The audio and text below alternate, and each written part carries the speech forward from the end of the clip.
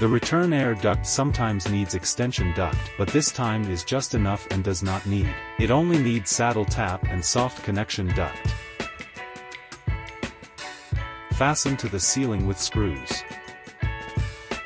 Air supply duct, box body and soft connection duct. Soft connection duct mainly play the role of displacement compensation, prevent the duct interface from not being able to perfectly match the connection due to errors. Short vertical duct, saddle tap, horizontal duct. Finally, assemble each part. During the installation of the air duct in the clean room project, the bracket must be laid in the room first, and the air duct must be transported to the installation location of the air duct for pre-assembly and docking. The installation of the air duct should be carried out according to the design drawings and the site conditions. When installing the air duct, it should be ensured that it is straight and not twisted.